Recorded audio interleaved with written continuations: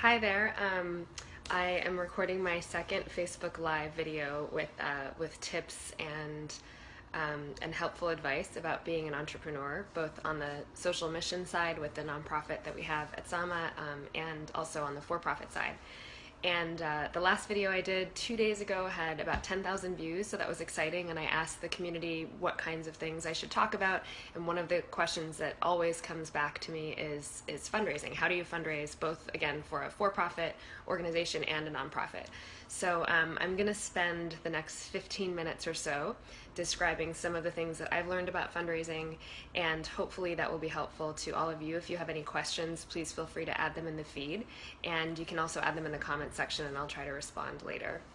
And I'm going to try to do one of these videos every 1 or 2 days until I get feedback that they're not useful.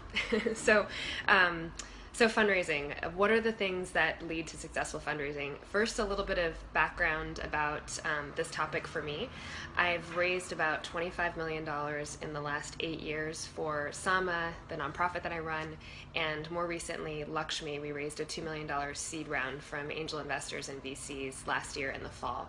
So I've spent a lot of time thinking about fundraising and training other people in our organization on fundraising.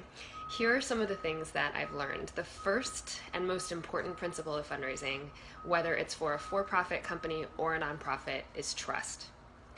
Ultimately, what you're doing is convincing someone else that you are a good investment of their hard-earned cash. And if you are a nonprofit, that trust has to be in the business model and the kind of work that you're doing. People have to see that their investment is going to yield a real social outcome, and they want to feel like they've been responsible for that kind of an outcome. The second aspect of trust for fundraising on the for-profit side is trust that you're going to actually deliver a return, a financial return for someone. So it's basically either a social return or a financial return, or hopefully, if you're building a social impact company, both. So how do you establish trust? I think the first is proof points. So if you're building a new enterprise, anything that you can do to show efficacy, anything that you can do to show that you are actually capable of delivering the outcome that you're promising, is a good indication to investors that they should put their money in you. In the early days of Sama, when it was just an idea, I went around and pitched a ton of different organizations and big foundations and individuals on the idea of giving me money so that we could go and build a center in Kenya and train low-income people to do work through the internet. Initially, everybody pretty much laughed me out of the room. Oh, looks like I might be frozen.